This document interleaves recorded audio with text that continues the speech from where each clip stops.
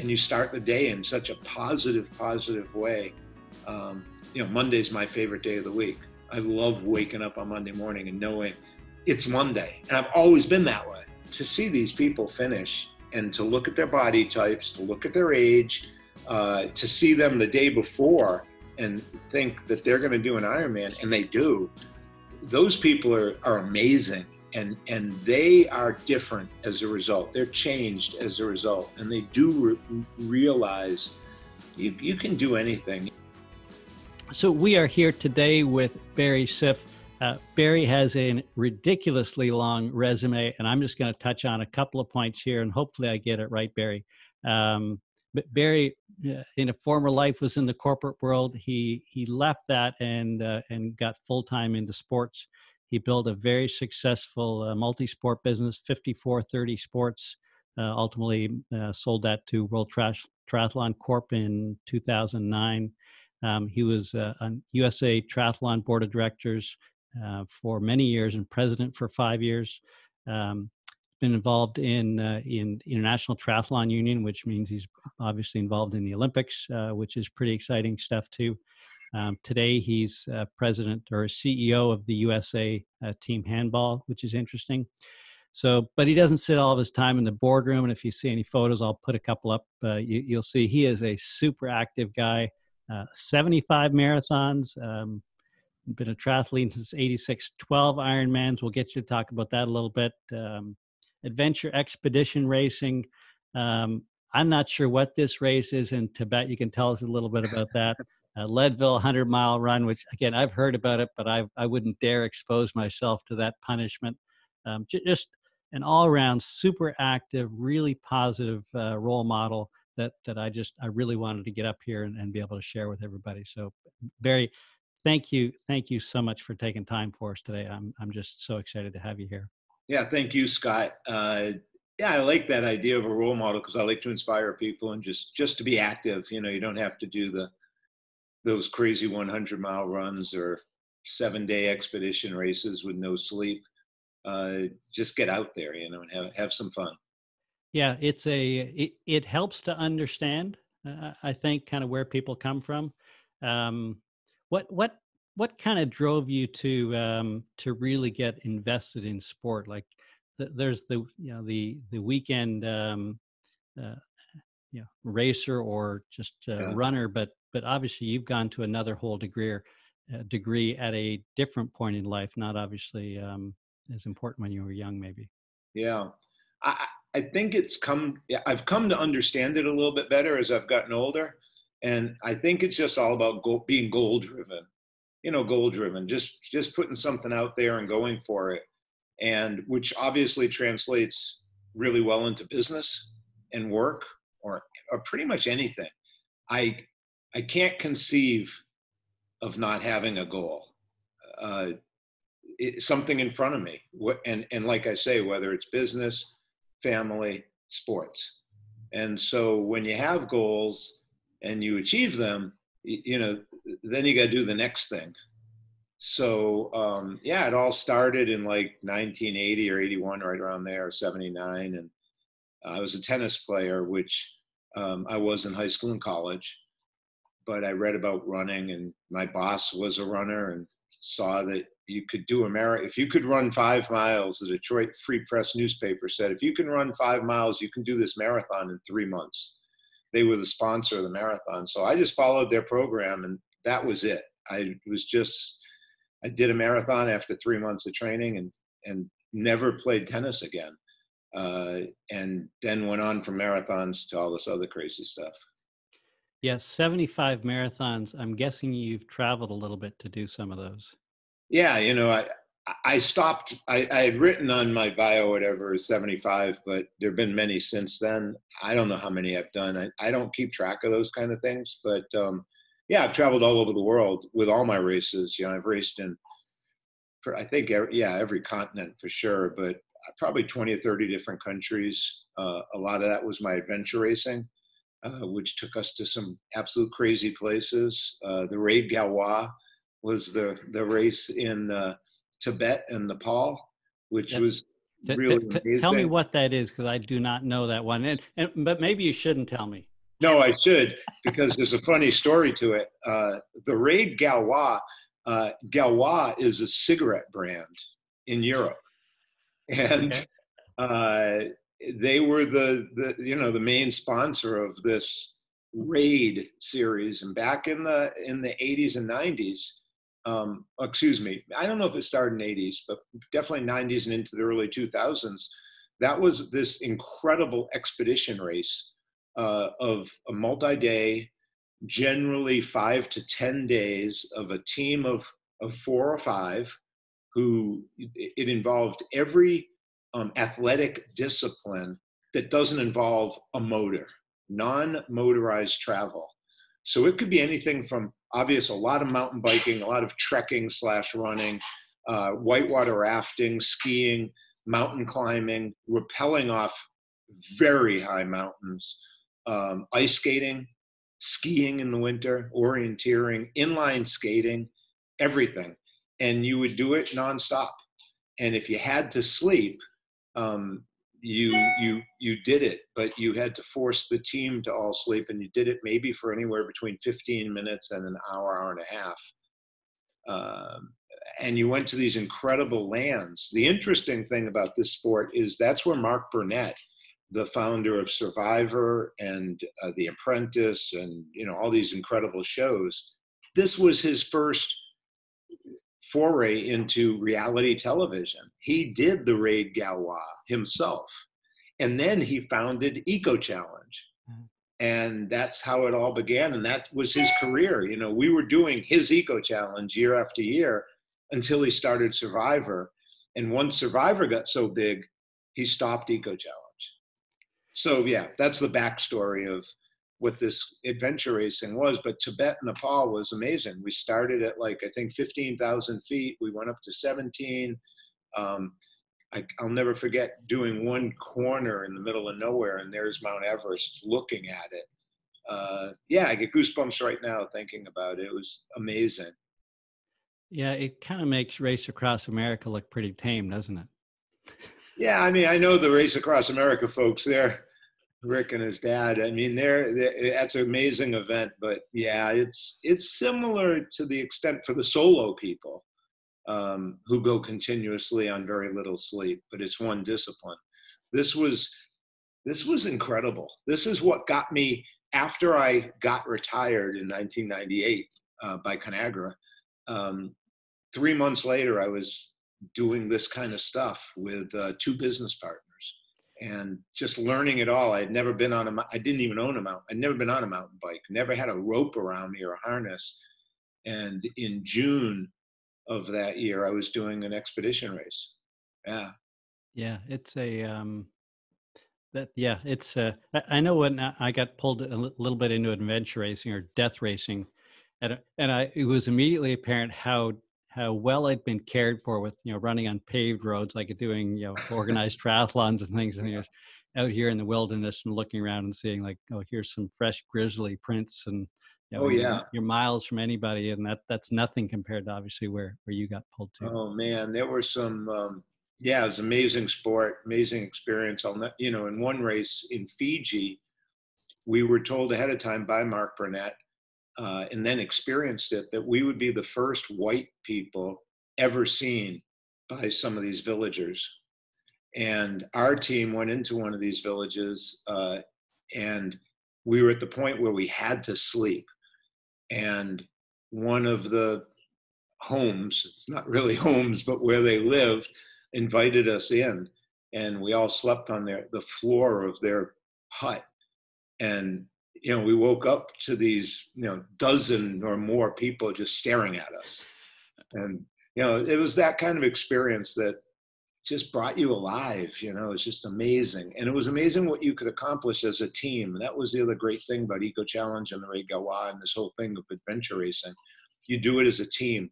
And so, you'd be falling asleep, you'd be absolutely dead on your feet, but your teammates weren't. And so you had to keep continuing, and they helped each other. It was great.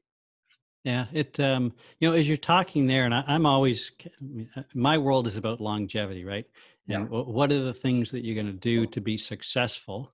Yeah. and the parallels between endurance sport. And I think that's what really got me interested in endurance sport. And I'm probably like you kind of figured out, well, my biomechanics and um, my health, my fitness, all kind of seem to lean that direction. So you go in places where you're successful. But yeah, this whole notion of you want to be part of a team, like doing it on your own, the likelihood of success is, or the challenge is so much more. But yeah, it's and so obviously the piece that in all of these events, and again in a team event, is some planning, which I think, again, the parallels I see are, I remember, Gordo. Sure. Yeah. So I remember I sent Gordo Gordo coached me for a while. Gordo Byrne. Gordo Byrne, yeah. I sent him my spreadsheet that I had done, because I'm an engineer, right? And he he forwarded on to one of the guys. Just, I thought I'd seen it all, or something like that. I can imagine. But those of us who like numbers and we like to plan and we like to kind of manage the odds, right? And that's with endurance. It's not about all out speed. It's about how do you manage your pacing and the maturity. And I think that's where endurance when you're 18 is much harder than when you're 28 and 38, where you've got a little bit more maturity under you, right? Yeah, I think that's a great observation, one I probably wouldn't have thought about bringing up. But the fact was, our team was pretty significantly the oldest team in this sport of adventure racing.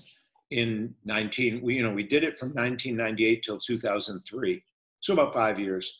And Liz Caldwell was my partner. You always had to have a co-ed team. You had to have a mix, gender. Liz and I ran the team. We lived in the same city in Fort Collins, Colorado, trained together and raced together. And we organized the teams for all these races.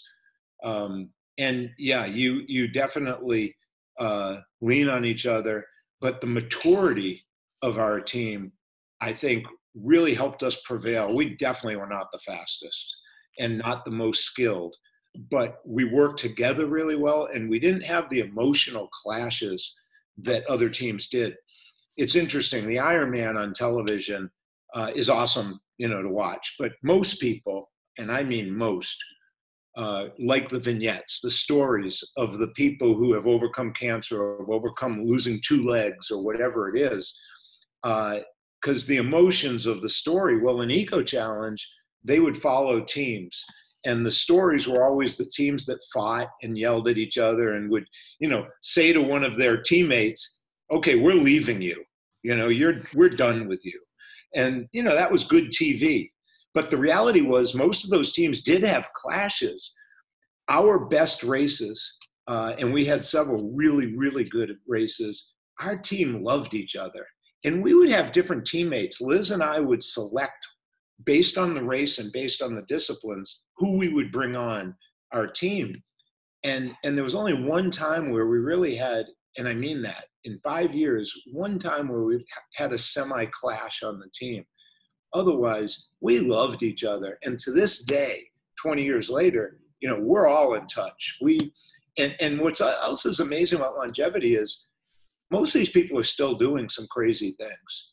I mean, they're still out there, going up Everest. They're still out there rafting some of the biggest rivers in the world. They're still out there. Mike Closure is the classic example of, I don't know how old he is now, but he's doing everything. And so, yeah, I mean, that's all I've got to say. Yeah, well, and I think you hit on a great point and it kind of ties back to what you said earlier, and it just continues to get reinforced, is that once you've done it, you realize what's possible and you want to do the next thing, right? And it's and I go back and I look at probably, you and I have some corporate history again, and these gifts that get handed us, or it takes way more courage to leap and leave. And that's where, like, I feel bad for kind of those stuck in corporate who just can't get out. Right? Yeah. There's a lot of things that anchor people back from even trying. And once you try once, then that's usually the biggest step, no matter what it is. You bet. I mean, you hear it all the time. I do follow a lot of podcasts and a lot of books and read about success. You're always looking for success tips, no matter how, successful you may be. And oftentimes it is that leap. And in my case, the leap was made for me. I mean, Conagra decided to make a change in our executive team and came as a shock. But that night I was celebrating. I mean, literally, I was senior vice president. I remember Kevin LaFleur, the president, and our wives, the four of us went out and celebrated retirement at the age of 4. I was 42. I think he was even younger, but he went back into the business. He's still in meatpacking and, working his butt off. And I just was able to make that change. But it is scary. And there are going to be, everybody talks about the ups and downs. And fortunately, I haven't had that many downs, but, some curveballs, some bumps along the way. But yeah, I think it does take courage, but you've got to just have that confidence in yourself. And when you do accomplish things, like you said, once you accomplish something pretty large, you do realize what is possible. Ironman obviously has coined the phrase, I think they're the ones, anything is possible. And when we sit, Jody and I will watch Ironman sometimes. We live in Tempe, Arizona. So if I'm not racing Ironman Arizona, we can watch it. And, we go to that finish line between the, 12 and 15 hour people. And, to see these people finish and to look at their body types, to look at their age, to see them the day before and think that they're going to do an Ironman, and they do. Those people are amazing, and they are different as a result. They're changed as a result, and they do realize you can do anything, and I'll wear triathlon gear around the world, and people see me in the airport and they'll say, "Oh, so you do a triathlon, you do Ironman? Oh God, I wish I could." My answer is always the same, as you can. I mean, pretty much anybody can do an Ironman. You got 17 hours. You just got to train. You just got to set a goal. You got to get people like Gordo, who, or someone to coach you or read a book and set a plan and do it. And I think that's how all of us lead our lives, those in endurance sports. We not only do it in endurance sports, we do it in business or whatever job we have, or even family. We schedule things. But we're always looking for that next. And the only thing with aging is the slowing down is hard to feel good about. It's really hard when you have a great race. Like I did a half marathon about a month ago, and it was phenomenal. I felt fantastic. I thought my time was awesome. And I realized, just how slow it is compared to, you'll never PR again. You'll never have another PR ever. And that's hard. That's hard. Yeah, and I think I think it's harder for. So we're going to talk about with some other athletes. I look to them and say that they've had an opportunity to retire already. Right? So if you look at most pro athletes in almost every sport, they're going to face retirement in their 30s, and if they're lucky, maybe are in their 40s. Right. And they're going to have to reinvent themselves and go on to the next thing. Yeah. But yeah, it's if your ego or your identity is all tied around that, but I'll say it's the exact same thing for people in corporate or in career. Yes. If your identity is your business card, you're gonna have some tough times ahead. You're gonna have to transition and reinvent, right? That is a huge point, and one that, as president of USA Triathlon, together with Rocky Harris, our CEO, we in the last couple of years focused a lot on that, because we did see that. We started seeing, and now of course it's almost popularized, the athlete whose identity is being an athlete, once that's over, invariably faces challenging times, depression, challenges on what they're going to do. And I see that with Ironman. I absolutely see it with Ironman. I can rattle off all kinds of people whose identity, I'm an Ironman. Not only is it tattooed on their calf or their back or their arm or all the above, but it's their identity. What do you do? Well, I do Ironman, and God forbid if something ever happens and they're not able to do that, I would worry about that. I think we've got to be larger than that. And again, the podcasts and the thinking and learning about that issue has caused me too to recognize what's really important in my life.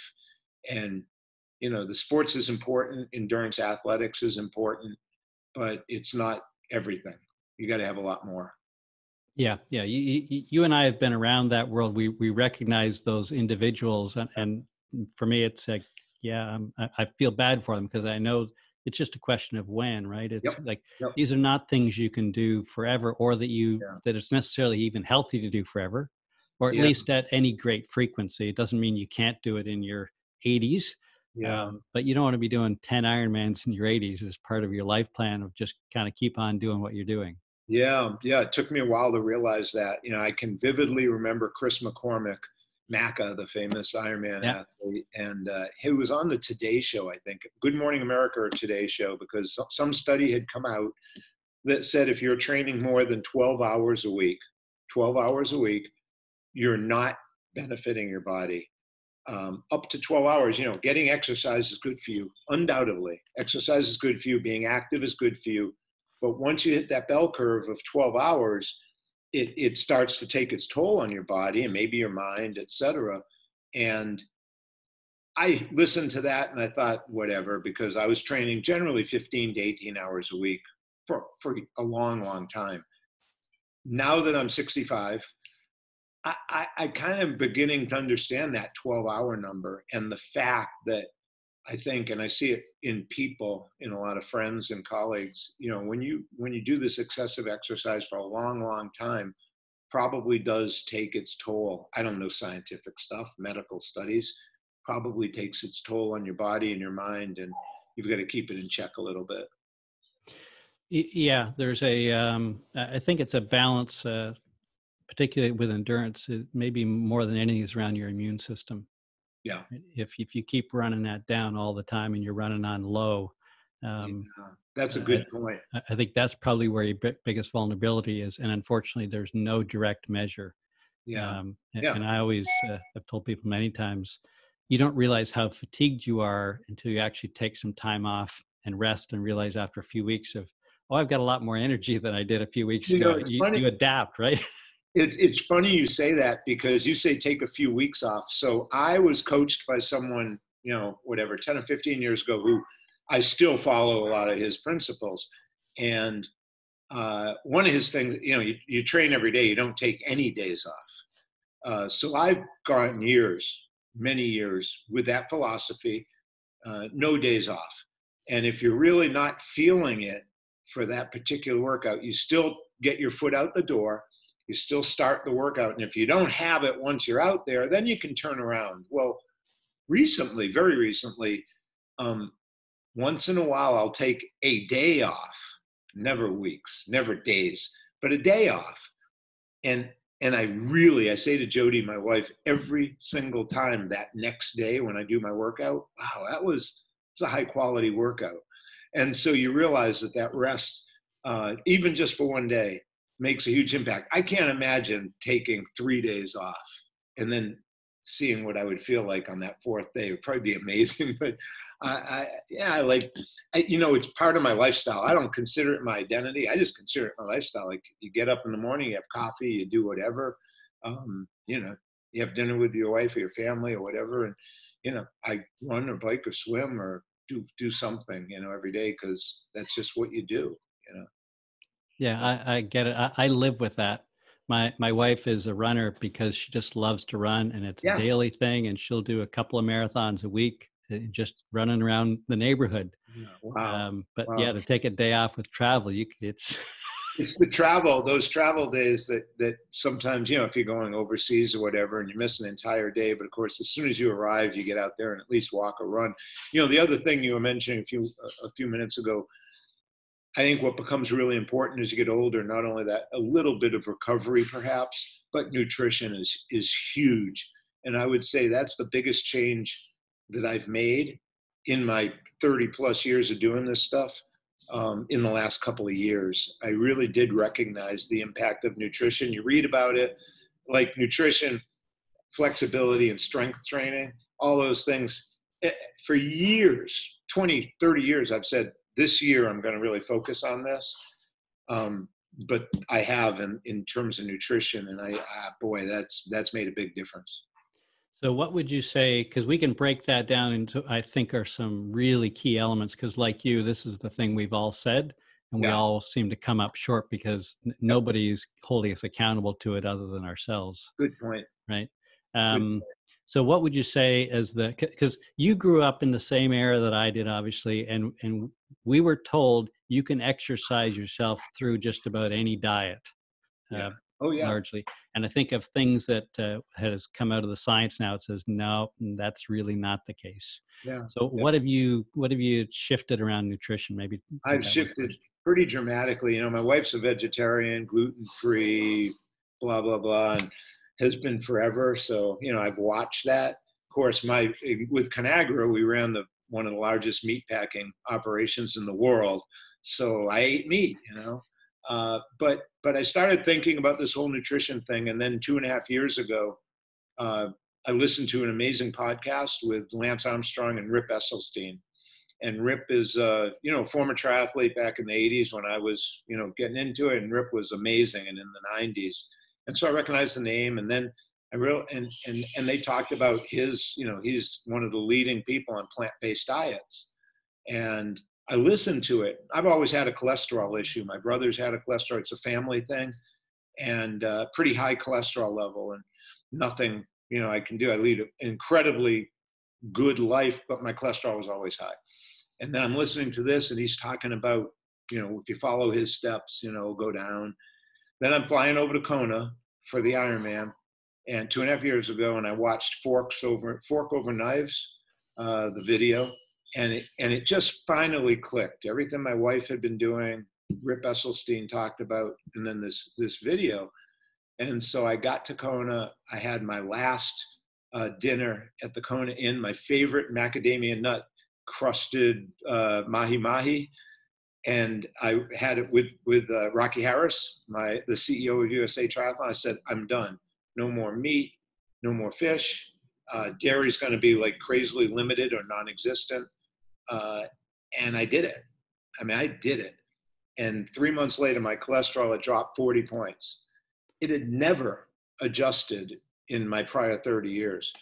And again, I didn't realize it, but I had achieved a goal. And that's all I needed, because it said to me, you've crossed that finish line, keep it up.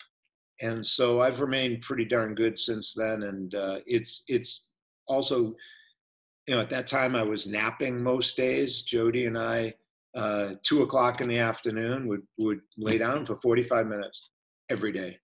That stopped immediately. That week in Kona, of course, the excitement of Kona, you're not going to nap, but I, didn't have to take naps. I had more energy.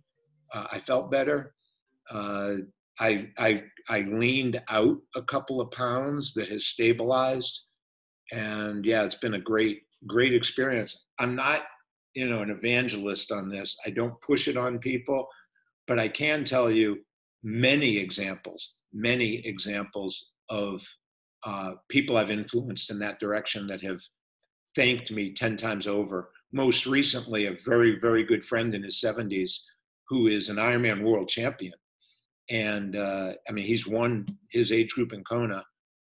And he was diagnosed with some heart issues, and cholesterol was an issue. And I talked to him about, what I'm doing.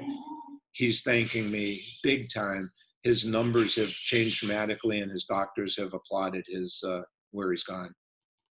Yeah, it's in the world of athletics, I think it's one of the big moves that we're seeing across the board.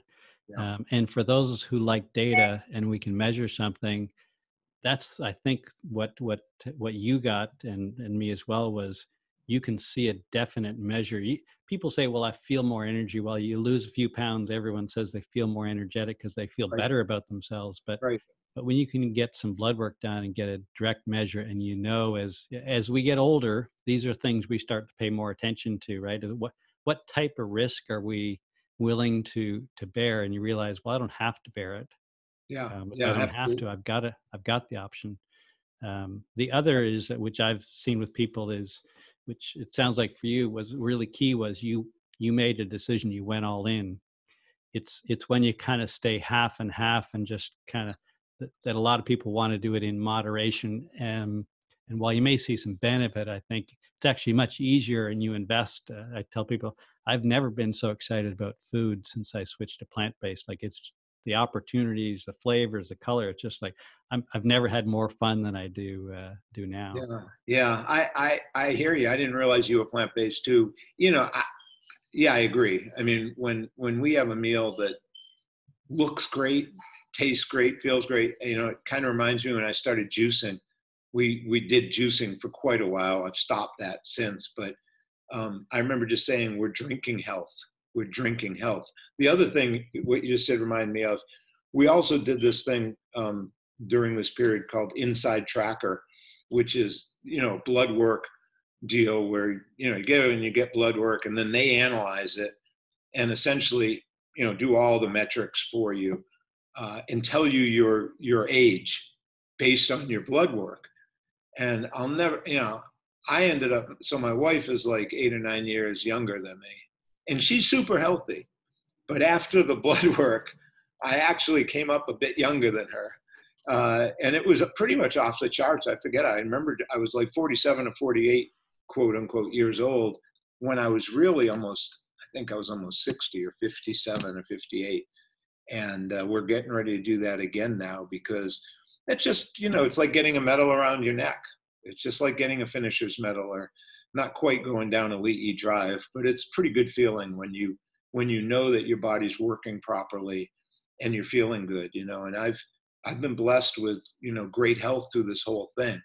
I've never, you know, I haven't had any serious injuries, haven't had to stop. Only one time way back in the 80s when I was working, I was vice president of a corporation. I was running marathons on a regular basis. And then I decided to go to law school at night because I thought, you know what, that would be really cool to get a law degree. Well, that pretty much did it. And I ended up, my foot was in a walking cast for a bit of time. And then I stopped this whole law thing. But sometimes you can push the limit. Yeah, we all have a tank, right? Yeah, I realized you got to realize when you've gone too far, and that was too far. Yeah, that takes a lot of energy. It's crazy. So if I kind of look forward to, I mean, you've touched on it. Maybe kind of circling back. One of the things I think that's really important for people to know is all the different type of events that, you know, once we get to our age, it's certainly not a question of, you know, all the opportunities have gone by, right? Yeah. Have you been involved in any of the Masters events at all? Or I know I, you're a little young yet, maybe, to be jumping into that. yeah, I haven't, and I'm not sure. Again, psychologically, whether I could, unless I felt like I could win. You know, I know people who, you know, Dave Albo is a friend in Boulder, and I know he's a great track runner, and he goes to these Masters events, and I think he has a shot at winning or setting a national record. That would be cool. I don't think of I really don't think of myself in those terms. And it's not like I try to think of myself that I'm still in my 30s. I just don't think of myself in my 60s or 70s. Like, what's really bugging me now, I'm actually turning 65 in June. I'm getting all this Medicare stuff in the mail every day. That tells you you're old. And I kind of ignore it. I don't know. I still haven't dealt with it. So the long answer is I haven't done a Masters event. The only corollary is when you do age up in triathlon. So now I'm at the bottom, my age group. That is a huge incentive. So now, you know, rather than competing with 6-year-olds, I'm competing with 65 to 70-year-olds. I guess that's kind of a Masters competition within a competition. Yeah, I think there's all kinds of varieties, and really where I was going with that was that for those of us, if we have if we can afford to travel to a destination, right? There's all sorts of destination events. I know I'd looked at doing something in Australia, and Okay. it wasn't, and I'd qualified for the Worlds in Olympic triathlon when they were in France.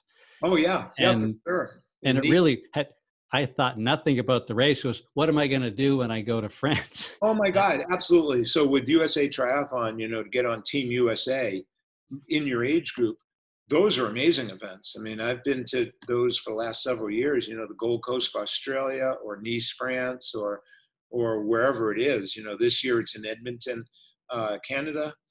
And yeah, those are great opportunities to go see beautiful places and compete with people your age, and just new experiences. I always said to my kids, and I continue to say, life's all about experiences.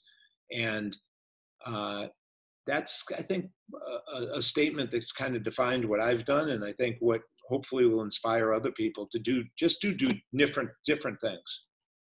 Yeah, it's well, again, with a background in multisport, you recognize the value of Yeah. doing different things, right? Of Yeah, I'll give you another side note. I sit in my office here in Tempe, and I overlook Tempe Town Lake, which I'm looking at right now.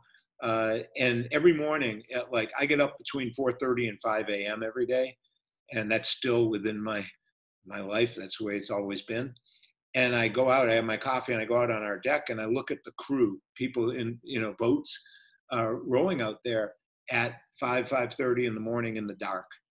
And I mean, not only does that inspire me so much, which it does, but it shows me all these different things you can do. My wife and I just started stand-up paddling this past year. Totally new, different, great exercise, and great for the mind. Yeah, there's so much different stuff to do, and yeah, everything's out there, and you just got to do something. Just got to stay active. Yeah, and I think we've seen that with popularity in certain sports has kind of shifted, right? We've seen some grow and some have kind of Yeah, matured, and people are fighting to hang on to them yeah. almost. But it's okay. I think that change is ultimately good. Yeah, it is. It is. I had to deal with that when I was in helping lead USA Triathlon. I was there during the Color Run days, when all of a sudden Color Run exploded, CrossFit exploded, and all of a sudden we looked and triathlon wasn't growing anymore. And we were like, what's happened? And we realized there were just more fun choices, different choices. That's leveled off. Triathlon's back rising and we're doing great, but it's just doing something different. I mean, that's why I'm doing handball. I think handball is an incredible sport. This team handball in the Olympics, and getting involved in that. Even though I'm not physically playing handball, probably won't, but who knows? But it's just doing something different, and you guys shake it up, mix it up. Don't get in a rut. So if I kind of look forward to say, where's Barry going to be in 10 years? What do you think you might look back and tell us? Yeah, I have no idea, but it's going to be fun. It's going to be exciting. It's going to be big. It's going to be different than anything else. But I don't know what it's going to be. I mean, I have no idea. It's probably not going to be base jumping, but it could be. It could be Ram. It could be riding across America at 75 years old. I don't know. Solo. It would be solo. I have no idea. It could be writing another book or two. I've still wanted to write. There are a couple books in my mind that still want to write, but it won't be small. It will be big, uh, and it'll be fun. But I don't know what it's going to be, and it won't be 10. I seem to have these 5-year blocks of life. When I look at my successful achievements, it's in fives. So I'm already thinking, what's going to happen in 3 or 4 years for me professionally, and also athletically. It'll be something different. It won't be retiring on a golf course. I'll tell you that. Yeah. There's a sport that's struggling. Really struggling, Yeah. Really struggling. And I listened to a presentation a couple of weeks ago that, once again, that professional side, always used to be, and I was part of that back when I was with Conagra and another organization. Saturday morning you did your golf game with your fellow colleagues and executives. It was a business kind of deal, and then cycling became that new golf, they said. And now they're saying triathlon is the new golf. You get out there and you go for a run or a bike or whatever, and a lot of Silicon Valley money and other money and investors and everything, when you look at it, they are running or they're biking or they're swimming. And when, the CEO challenges or executive challenge, whatever you call it at Ironman now, very successful people doing triathlon, and business is being done in that way, I think, a lot more, as well as golf today. And that's a pretty cool thing to think about. Yeah, it fits for me, or I think what drew me in was you didn't have to be great at any one thing. Mm-hmm, mm-hmm. And it was more about understanding balance. And if I pull it back to longevity, that's one of the things I try to coach people is don't focus on any one area too much. Like to be perfect in what you think is perfect nutrition at the expense of everything else. That's not going to be the recipe for success. And multisport, I think, is a great living example of that.